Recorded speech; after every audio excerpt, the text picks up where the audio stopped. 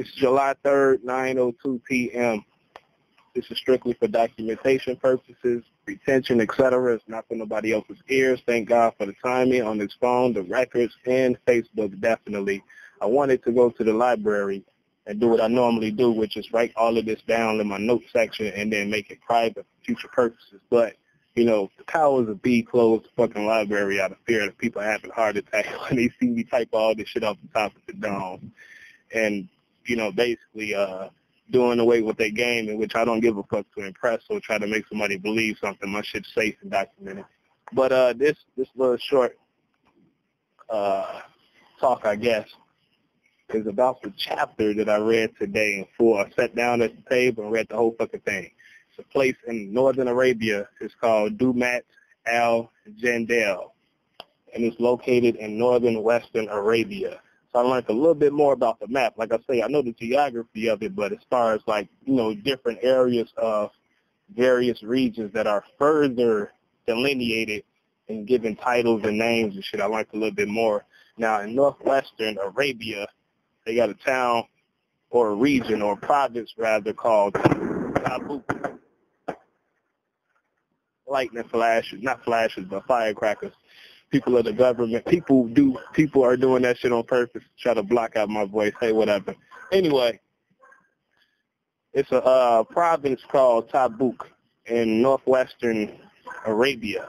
But like directly north of this fucking province is another province called Al-Jawf or Al-Jawf today. AL-JAWL. It was not a province as far as the name that's given today back then. But this is where this place called Damat-Al-Jandal or Jandal existed at. So in going into this chapter, just like every other chapter, you got like different authors that give their versions of the story. So what you got to do is you got to use your own mind. You got to analyze what's more than likely the case based off stories and their testimonies or testimonials, and then put the shit together. So that's exactly what I did.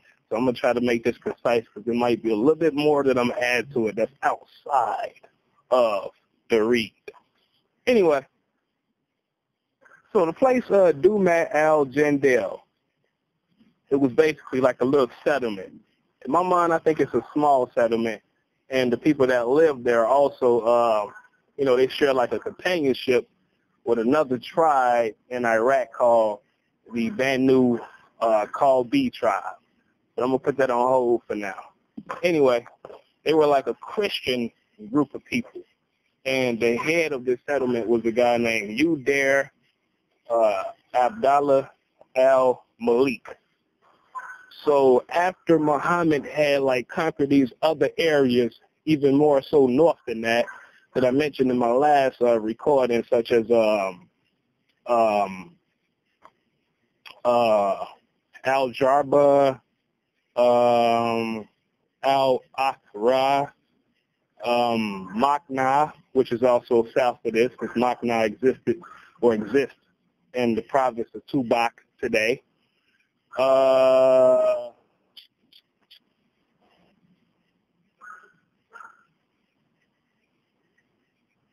Elah, which is in southwestern Jordan, in the Aqaba region, and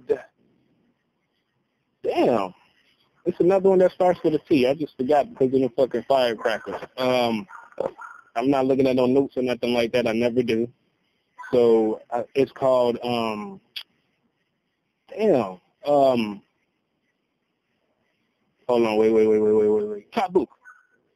Tabuk, basically, the town Tabuk, which is also within the province of Tabuk today. So that's in northwestern Arabia also. So that's the chapter that I had read prior to this, as well as the chapter prior to that, which is very fucking short when he's talking about two places in Yemen that he had been to, which is Al-Jurash and what's called Sada in western Yemen, and then another place called Tabala. But like I say, going forward with this chapter, okay, Muhammad basically continued his conquest. All right, this didn't have anything to do with him hearing about these people trying like to assemble a coalition against him, such as the other towns that I had just named. So he sent like one of his, I call him a general only because, you know what I'm saying, he like before this latter brigade when they fought in Mecca, when they invaded Mecca. His name is Khalid Ibn al-Walid. He had sent that guy to Damat-Al-Jandal. Now, this is basically what happened. When he went there, he took a brigade with him, and then they defeated the people there. Not only did they defeat the people there, but they also captured their leader, the guy that I had just named,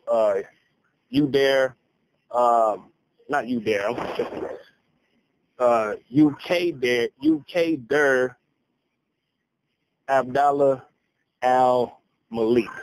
And then they brought him back to the Prophet Muhammad.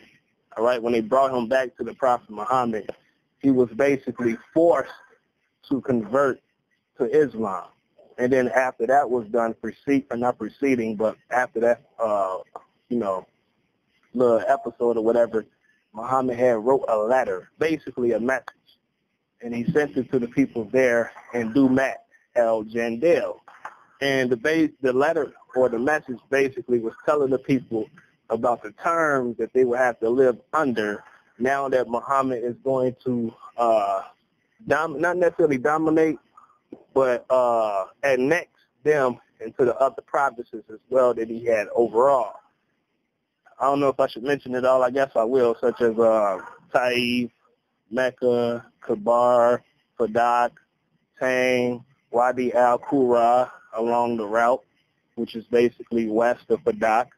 Tabala, as I mentioned, Al-Jurash, and of course Medina. So the terms that they were under is basically like this. He told them, like, okay, anything except for like running water that you guys have in your city and palm trees is basically our possessions now. So your irrigation systems and all of that you drink water through, you can have that. But as far as like your horses belong to us. The land, the entire fucking land actually, the entire land within itself, because this was an oasis. Also, I got to talk loud because it's firecrackers. Also, land outside of this oasis that he referred to as like a wasteland or a desert. Know anything about an oasis? Oasis is basically like a green patch of land within a dry desert-like region. So, also they're called wadis also, but it's basically like a oasis. So anything within this particular town, outside this town, within this oasis, and as well as outside of the oasis, now belongs to Muhammad, as well as the fucking the weapons that they had. He mentioned defense and offensive weapons. All of those things now belong to the Prophet. And then he said, as far as like their cattle that graze the land, they would have to kind of like split them up into, I guess, like certain sections or territory within this town itself. That way he could throw like an adequate stipulation out there as far as like the number of animals that would belong to him, that he will pick up and also add to his overall treasury, etc. And let's see, that they add to his treasure, and then the rest of them they get to keep or whatnot. So this is like a sadak or a stipulation that they had. He also, I don't want to say confirmed, but he basically said like they would have to convert to Islam just like their leader had when they captured him. And not only that, they would have to like demolish all of their idols that they had under them. So that was the stipulation that he threw out there. And also he told them like, okay, in due time, basically, that he's going to send his ministers or whatnot to teach these people how to properly pray, as well as distributing their land, is like the zakah, as they call it, basically. That was also forthcoming or eventually going to take place. That's what he warned the people about. So following that, let me see. I think, that's basically the entirety of what happened as far as that. But UK Der Abdallah al-Malik did kind of break the covenant later on. But before I go into that, I want to go further into this little history of the place that he's from. Because in the literature that I read, like I say, when you're going through various authors, you get a little bit of differences as far as the story. I believe that Uqadir Abdallah al-Malik lived within that area somewhere. Because what they say is like, okay, it's a guy named Waqidi, for instance. He says that one day, Uqadir Abdallah al-Malik had ventured, police pulling up, had ventured north with some of his brothers, I guess, and they went to go visit his uncles. The place that they had went to was, I think it was Al-Kufa. It could be Al-Hira. I want to say, no, it was Al-Hira. That's what it was. He went to Al-Hira. Now, Al-Hira used to be called Damat-Al-Hira. Damat means stone. So what had happened eventually is that, like, when they were on their way later on from fishing, they stumbled upon this group of ruins, a ruined city, basically. And the people that was with them had decided to rebuild this city. Now, I'm going to pause right there for a second and give a little bit more context behind this. The city is kind of significant because during, like, Neo-Assyrian times, and I'm going to say, like, about 100 years before that, that used to be, like, a part of their territory, and it was called Adu-Matu. So this is dated to, like, around 845 BC. So I say 100 years before the Neo-Assyrian Empire, because Tiglath-Pileser didn't come into office until 745 BC, 745 to 727 BC, before his brother basically took office after the person that came into office after him. I'm talking about Sargon II, but I'll leave that alone for now. Anyway, so, yeah. So he ventured upon this little, city of ruins, and then he rebuilt the shit, and that's why he named it after Al-Hira, which again, Al-Hira had the first part of the name first, Damat-Al-Hira, Damat-Al-Hira. So he named this city Damat-Al-Jandal. All right? Now that makes sense to me because it's a tribe that lived also in Al-Hira. And like I said, it's the tribe that I mentioned earlier, the Banu Kalbi tribe. And so, like, they were basically, to give a little bit more background about them, they also were kind of, like, spread throughout the Middle East to various parts. Now, supposedly 55% of Syria was inhabited by these people. Northeast Syria, as well as Northern Arabia. Now, as far as the terminology is concerned, those areas, as far as at least Lebanon, downward to Northern Arabia, used to be referred to as Syria, not just the land going north. Syria itself, the one that, the little land that's next to fucking, that's west of Iraq, east of Turkey. And then you got fucking Lebanon, and then you got Israel beneath that, and then right next to fucking Lebanon and Israel, you got Jordan, Jordania, as it used to be called, which is also separated by the Jordan River, including the Dead Sea also. But anyway, that little area along the Levant, especially from Lebanon downward to Northern Arabia, used to be referred to as fucking Syria. So I was reading about this, right? I was trying to make sure I understand this shit carefully. Now, they was like the northeastern part, and then they mentioned southwestern Arabia. That used to be considered Syria. So 50, and also it was like an area that was arid and like semi-desert-like. So as far as the longitude is concerned, when you look at Northern Arabia, also the Levant, up until Lebanon, that's what you call the semi-desert area. When you go into like Central Arabia, you know what I'm saying, it's more desert-like. When you head north from Lebanon, it's also less fucking desert life. So it makes sense that they will be talking about Lebanon, basically, down into northern Arabia. It's similar to Mali. You know, like Mali is split into like 3 different geographical sections. It's the same as that. And so 55% of Syria was basically inhabited by various people that could be considered like a part of the Banu Kabi tribe, which I'm going to make a little further distinction in a second, but I'm going to go further and talking about like other areas that they inhabited as well. Also in Jordan.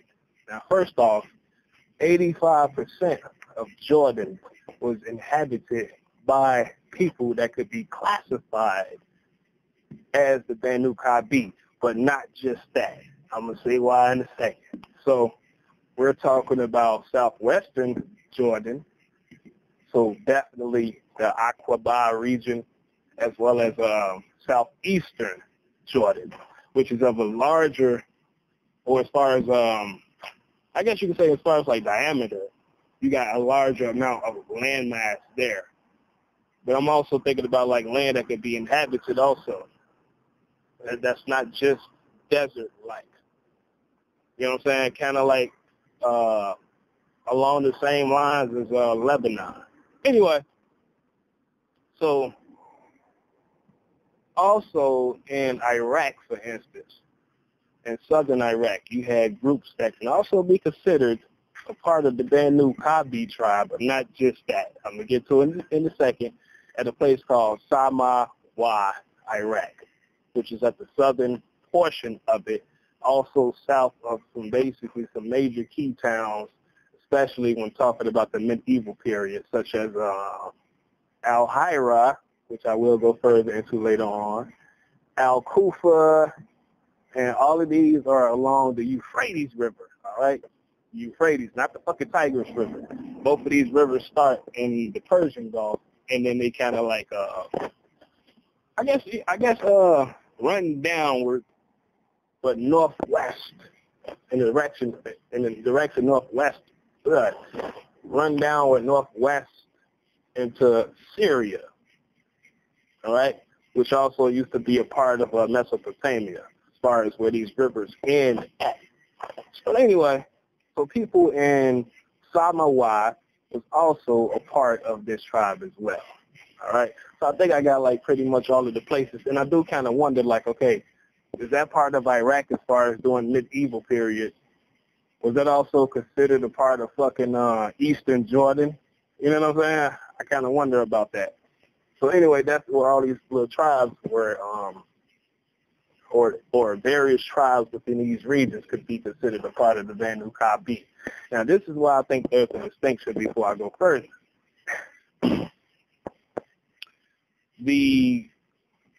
Okay, first off,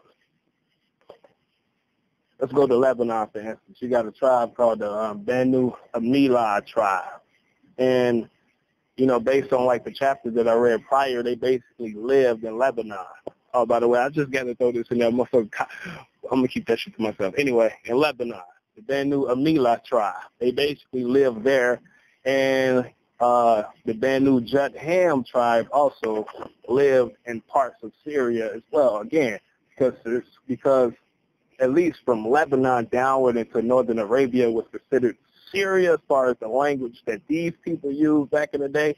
And I don't think that's flawed, what I'm saying, because it's just like Sudan. You know, you got the country of Sudan that's south of fucking Egypt, but the whole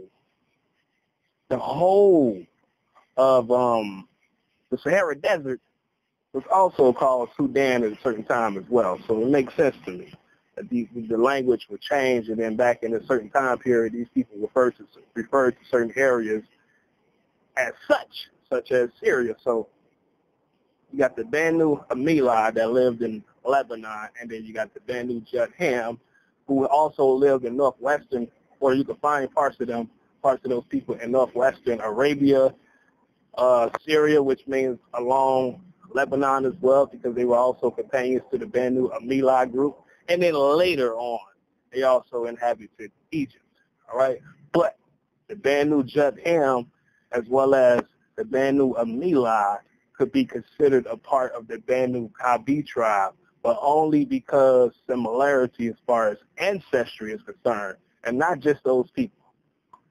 You got the people in southwestern Jordan and what they call Aqaba, the Elah people. You know, like their chief during this period was a guy named Yuhana ibn Ruba. Those people also, because see, southwestern Jordan was also considered an area that you'll find like people that's also classified as the Banu Kabi. So therefore, the people of Elah definitely fit such a category or classification as well. The people, as far as the Makna people, which was in the province of Tubak, as it is called today, they also would be considered a part of this group as well. But the big factor is there was never no fucking monolithic-like confederation to where like all of these tribes had some type of covenant with each other to where you could say like it's similar to that which was officiated by Muhammad in 622 A.D. For instance, let's take the Khazraj tribe. You know, you had like a sub-clan of these people that were Jewish, the Sa'idah tribe. So like if they had got, let's just say like they went to, let's say they made it as far as Al-Kufa or something, and they had an issue with somebody and they got attacked. And that means even though this is a Jewish fucking tribe or clan for the most part, they shared a covenant with Muhammad. And a part of this covenant is that if anybody within this agreement gets attacked, other people that share or adhere to this covenant would have to come to their defense. All of these tribes that I mentioned in these various places that can also be placed into the category of the Banu Kabi tribe, it was not the same thing. And the reason why I say that, and I ain't going on a tangent, it's going to make sense in a second. The reason why I say that is because earlier on, before Muhammad sent Khalid ibn al-Walid to invade Damat-Al-Jandal, these places that I just mentioned were all not necessarily attacked, but when Muhammad had went to northwestern Arabia, you know, he eventually got the chance to meet with all of these chiefs. As I said before, they only named one, which was Yuhana ibn Ruba. But because all of these different places, and I'm going to mention them again, fuck it, I'm going to go ahead and do it. Elah, Makna, Tubak, or Tabuk, Al-Jarba, and Al-Aqra, all of these fucking places agreed to Muhammad's terms. I can go into like the differences in the term and all that, but shit, it's 23 minutes. And like I said, a lot of people try, whatever, 23 minutes. So when Muhammad went along this conquest, I feel like if all of these various tribes had some type of fucking monolithic confederation going on, please, Judge, had some type of monolithic confederation going on to where like they had a covenant similar to that of Muhammad, when Muhammad not necessarily invaded, because like I say, these people didn't put up a fight. When he gave these terms out there, they would have fought against him. Now, as far as that chapter is concerned, they did mention that supposedly he heard, and I think this is just like a historical embellishment, and I maintain that. Supposedly he heard that these people were assembling a coalition against him. But, you know, when he finally got clarity about it after he went to northwestern Arabia, Tabuk once again, he found out that that was not the case, but he still proceeded, all right, in annexing these other lands and giving out terms to these people, even though no fight ensued. So that means he was on the conquest himself. That's what I'm saying. And again, if these people had that much of an intimate relationship with each other, it would have been a fight against Muhammad. That didn't take place. You know what I'm saying? So I want to say that. Now, as far as Waqidi, he claimed that Damat-Al-Jandal was actually conquered in 626. Now, based on the logic that I just provided, that's also part of the reasons why I don't think that's the case. Now, as far as like the name itself and what the name was inspired by, okay, as far as the people in Hira, I think that may be true because Al-Hira was called Damat-Al-Hira. You know what I'm saying? And as far as the story that he gives, like in 2017, you know, it's obvious that you got like archaeologists that dig up shit and they also do carbon dating, which they didn't have back in the day. And this fucking town, Damat-Al-Jandal, you know, not only dates back at least 3,000 years ago, but based on like deciphering of Syrian inscriptions on fucking stones and tablets and stuff like that, that particular site was mentioned in their writing, which means they were familiar with it, even though it was called by a different name 3,000 years ago. Again, Adumatu or Adumatu. So it definitely does exist. So for Wakiti to say that UK Dur,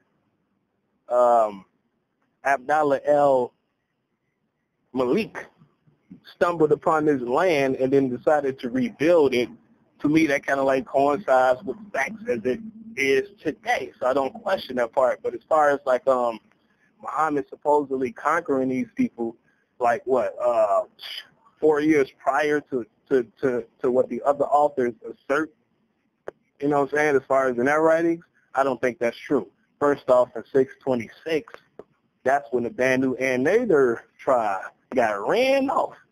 You can say kicked off, but I'm going to say ran off the land for violating the covenant, quote unquote, that Muhammad and them had with them, as well as other people as well. So when they got ran off the land, they basically went north and they settled in Kabar. Now, up until this point, nobody, excluding Wakiti, nobody, no fucking other author on the subject, all right? And I'm talking, when I say up to this point, I'm talking about like from that moment or that period in 626, which was in February of that year, all the way up to the present moment, as far as where I'm at in the book. 4 years later, in 630, they don't mention anything about Damat-Al-Jandal being fucking conquered. Now, you got to think, as far as me, I'm looking at it like, okay, you go in chronological order, you got Medina, as far as those fucking areas of Medina that the Banu and Nader tribe under Huyay ibn Akhtab, you know, basically inhabited. When they got ran off the land, Muhammad dished out these lands to Bilal ibn Rabah and Azubair. All right? Now, after that, you had this little fight that went on. I'm not going to go into it. It's called the Battle with Al-Khandak or Al-Khandak, when, you know, these three factions, Quraysh tribe, the Qurayza tribe, and the Banu and Nader, had basically linked up, actually a fourth component that came later on, which is the Qaynuqa tribe, when they all linked up and they tried to double team and, you know, invade Medina, but, you know, the Medinians under Muhammad and his answers were successful because they built forts, etc. You know, you got 10,000 men, I'm not going to get into that, but the whole thing is that occurred in 627 A.D., also February. So exactly a fucking year later, after the Banu and Nader tribe got kicked off the land, okay? Now then, a year following that, that's when Kabar got invaded, all right? So that's exactly 628 in February of the year as well. Then a month after that, that's when they developed this treaty as far as between Muhammad and then the parties of Quraysh, all right? So that's what, March of 628, a month later. Okay, following that, goes to the next year. I mean, not the next year, but later on that year, okay? After Kabar had got annexed, then you had this treaty, then that's when Fadak got annexed. And it didn't really put up a fight either. After Fadak, that's when Wadi al-Qura got annexed. After Wadi al-Qura, Tain got annexed. All right? Then after them, that's when, you know, parties that were under this treaty, you know, broke from it or whatnot, based on like two proxy tribes that went at it. I ain't gonna get it all into it, but you know the Banu Baka tribe or Bakari tribe, excuse me, and the Banu Q-Za'a tribe. When they got into it, blah blah blah blah. Muhammad got mad, set factions there, they invaded fucking Mecca. You know, they basically destroyed the place. Blah blah blah. Woo, woo. Okay, after that, which occurred in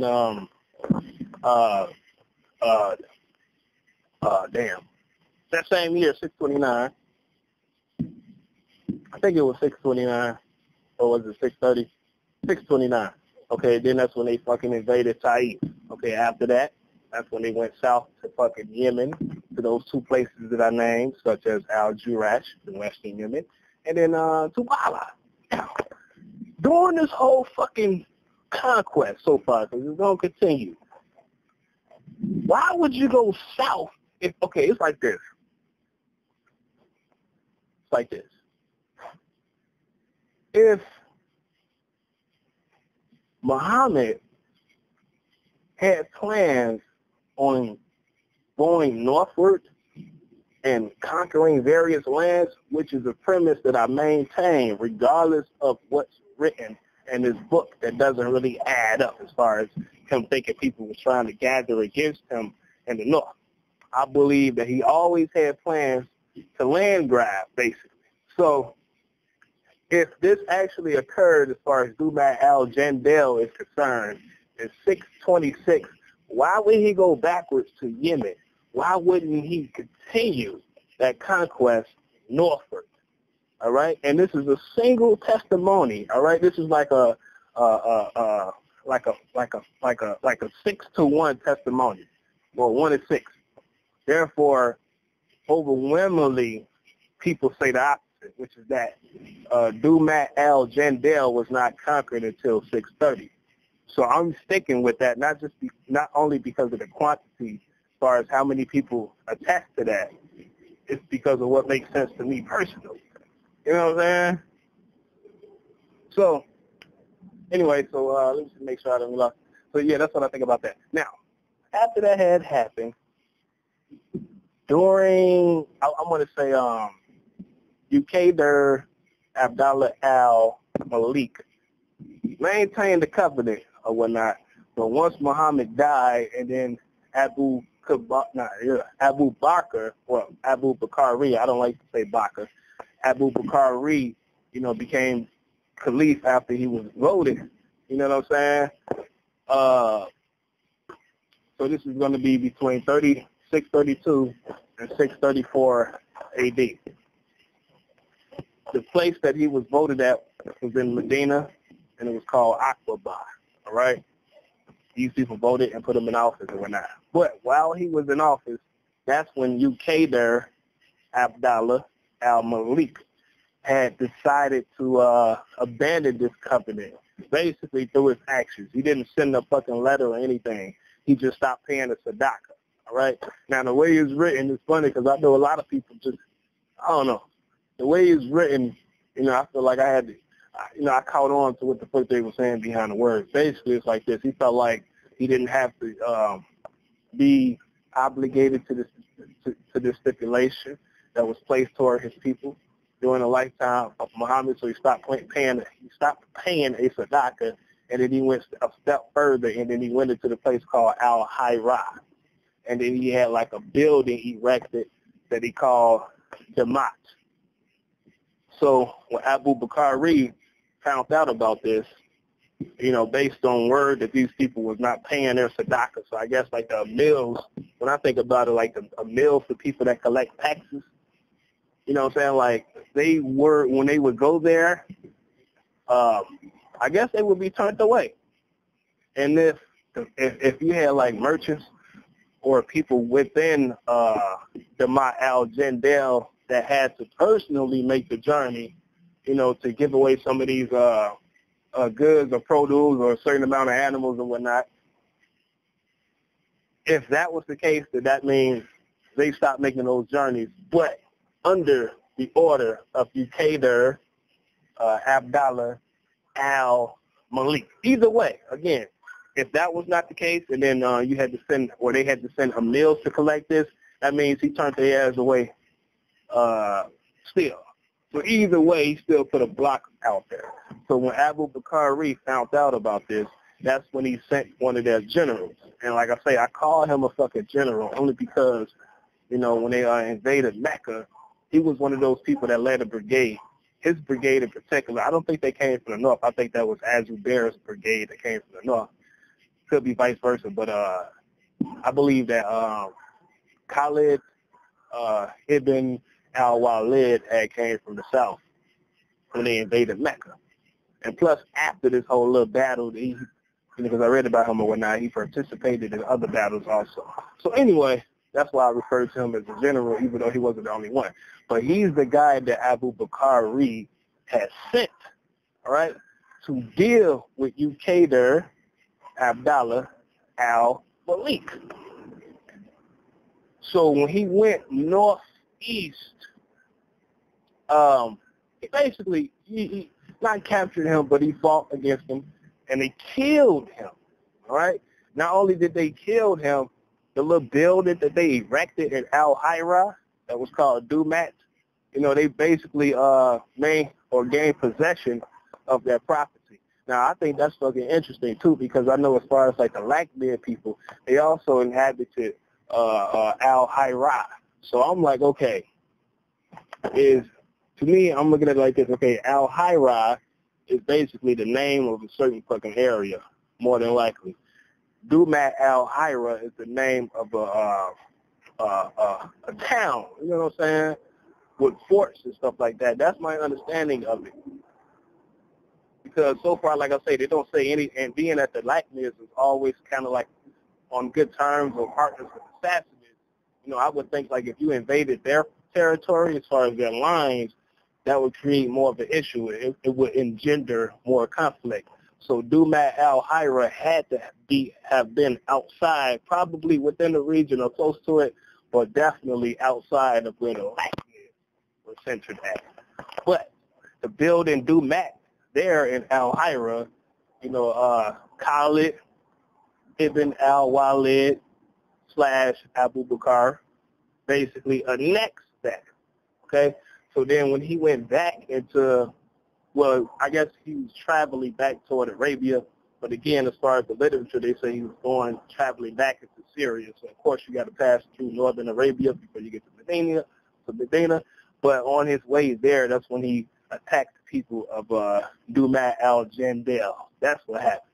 Now, as far as Uqadir Abdallah al-Malik, he had a brother. His name was Hurayth, or Huraytha, or Hurayth Abdallah al-Malik also. So that guy had to be converted into Islam, and then he was also placed as a proxy leader, all right, a substitute over the people there, so that Muhammad and them could continue their rule, and then they reverted back to the sadaqah that they had to pay. That's what happened. That's the story of him. Now, what I read first, I think was fucking interesting. Okay, he had a daughter, because there is like one author or a testimony that they mentioned as far as when Khalid ibn al-Walid had went there to Al-Hira. Or you know what? Yeah, he was ordered by Abu Bakr, but he was at another town actually, but it was still like along the fucking Euphrates River. The town was called An al-Temperary, Tamr. So I doubt if it's Tama. You know what I'm saying? I'm thinking it's An al-Temperary. He was already there when he had got the order, which is fucking interesting to me, because that means there's a lot more to the story. But as far as like the essentials of it, he did capture that guy. As far as Uqadir Abdallah al-Malik. But according to this particular author, on the way back, he also captured some slaves and whatnot. Then it's like a little fucking love story between a female named, what's the other name? Al-Jodi or something like that. Al-Jodi and Abdallah Rahman. But, you know, based on the story, I don't think it's fucking true. He fell in love with her or whatnot. And then, you know, she caught a fucking disease and she became ugly. So he basically divorced her based on the traditional terms of a fucking divorce. That is completely obsolete to me. I think that's just extra. So I don't really, follow that part too much. So anyway, thing that I do think is interesting is that Ukader Abdallah Al-Malik's brother, Hugh, I think it. Hugh Riata Abdallah Al-Malik. That guy, he had a daughter, right? So this happened later on, by the way, not like during the same period, but he had a daughter, and she had ended up marrying this guy named Yazid ibn Muawiyah. That's fucking interesting to me, and that's insightful because that guy later on had ended up becoming the caliph. And so he became the caliph when he was like 33 years old, and then he died at 36. So he only reigned for like 3 years. So the time that he became caliph, this is in, let me see, what was it, from 643 to, wait.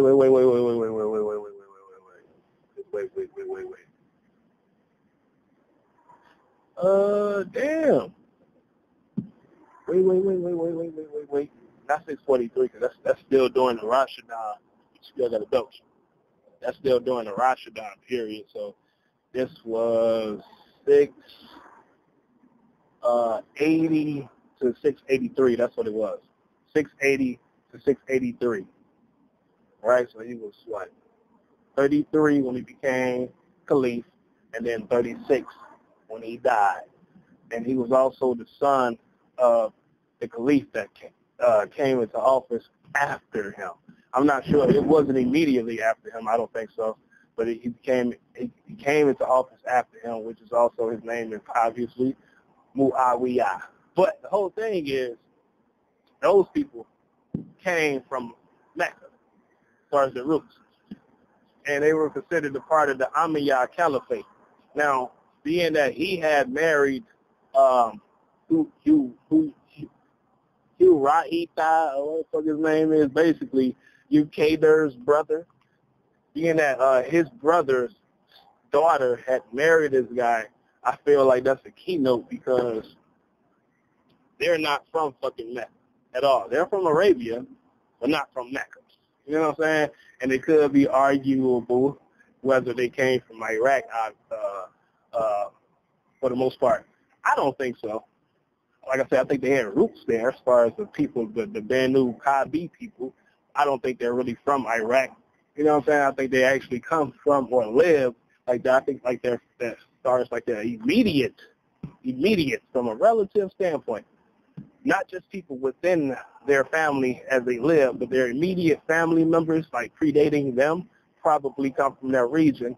But I think Ukader lived for the most part and was raised in northwestern Arabia. But anyway, his niece didn't come from fucking Mecca. So I thought it was interesting that she got the chance to marry royalty. And you're talking about Muslims. She comes from a Christian background, even though by this point, by the time that she was born into a fucking Muslim province, basically. But still, I think that's interesting. That's basically all they said about her and Yazid ibn Muawiyah so far. That's all they said about them. But I keep a note of that because I'm pretty sure it's going to become relevant later on as I go further into the story. So, yeah, that's about it. I don't think I'm really missing anything else. I do want to say this.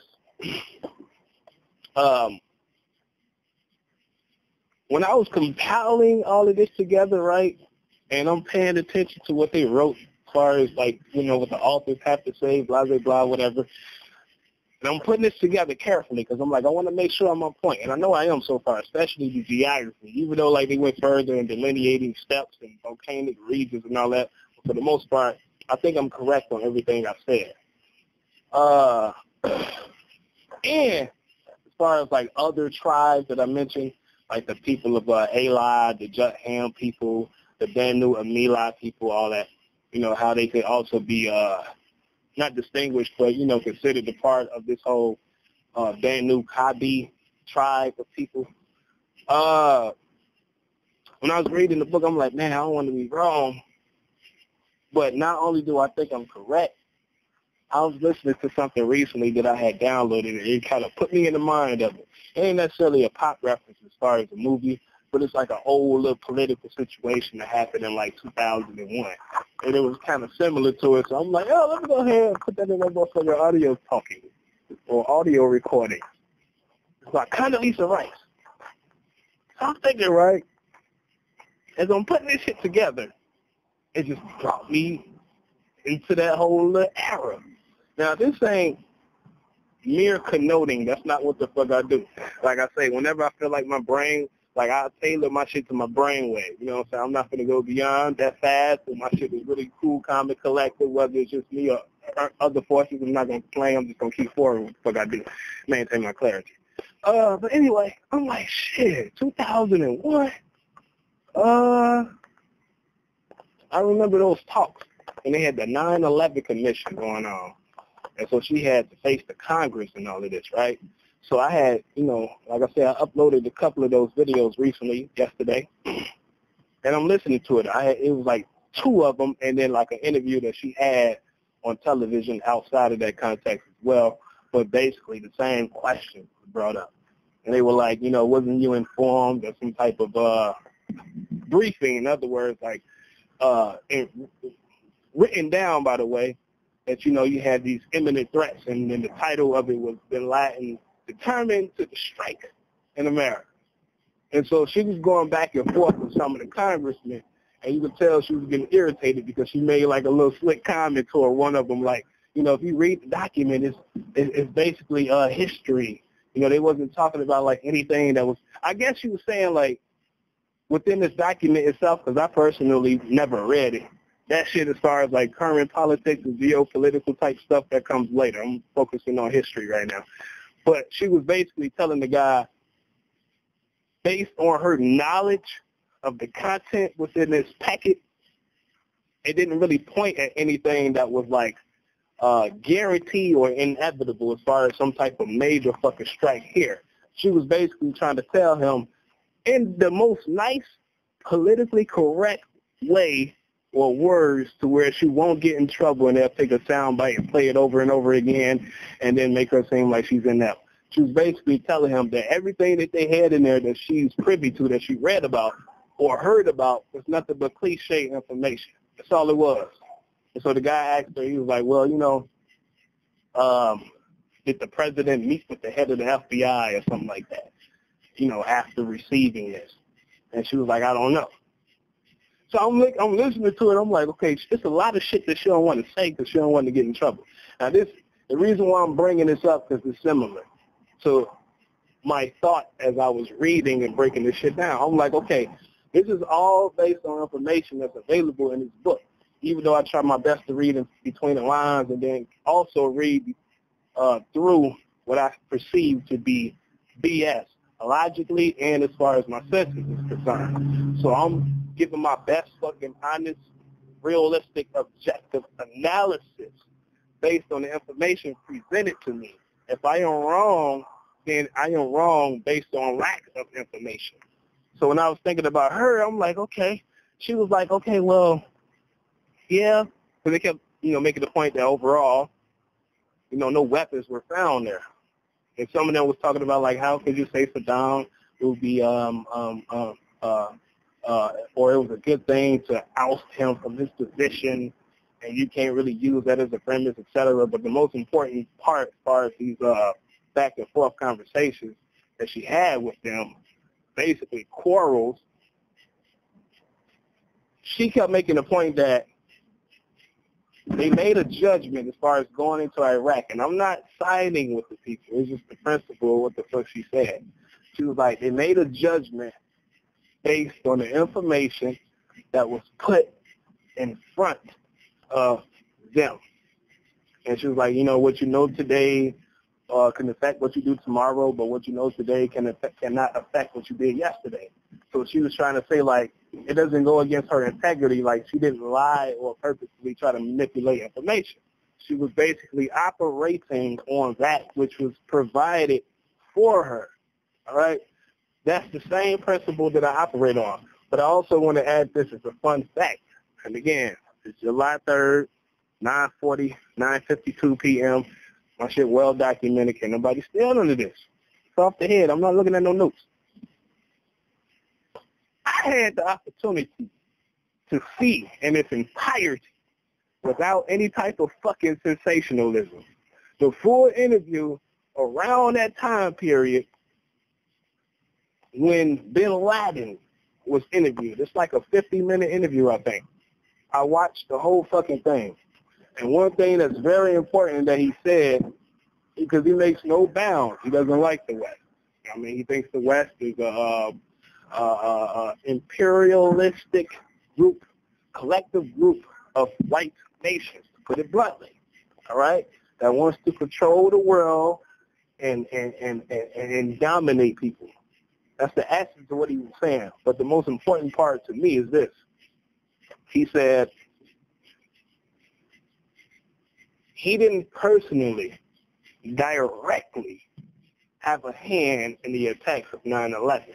He said that, you know, basically like the atmosphere was not provided, but like exacerbated, I guess you could say, by Western policies or whatever. And that is what brought or engendered this action of somebody directly attacking America by flying planes into the building. Even though I got my own little theories about that too, but I'm just going to stick with the storyline as far as what he said. So he said he didn't personally have anything to do with it. And then he went further and started breaking down how it's going to hinder or hamper the fucking the economy, et cetera. He started giving his numbers and all of that, comparing it to other countries, blah, blah, blah. But the most important part is that he said he did not have any hand in that. He did not set it up or anything like that. Now, this guy is considered an international terrorist, all right? He was also a rich person. Nobody was funding him but himself. He had help from other groups, obviously, but for the most part, his mouth was not bound by anything. So being that he's considered an international terrorist, I feel like if he really had a direct hand in that, he would have just said it, yeah. My people put this, we set this all up, we have sales in your country, et cetera. He didn't say that. Now, Condoleezza Rice was the Secretary of State. I honestly believe she had access to the fucking interview. But she's the Secretary of State. When they was questioning her about this, I guarantee she wanted to say that. You know what I'm saying? If not, I guess she didn't think about it. But in my mind, the way I'm breaking it down, I'm thinking like, okay, she's getting a little irritated, but at the same time, her hands are tied, so she can't really completely say everything she wants to fucking say. But I bet you, you know what I'm saying, in her head, I'm going to say more than likely, she was thinking like, man, to put it in simple language, look, Bin Laden didn't have a hand in this. All right? I guarantee she wanted to fucking say that. You know what I'm saying? But anyway, that's just a fun note. You know what I'm saying? And also because they was going into Afghanistan and all that, you know, I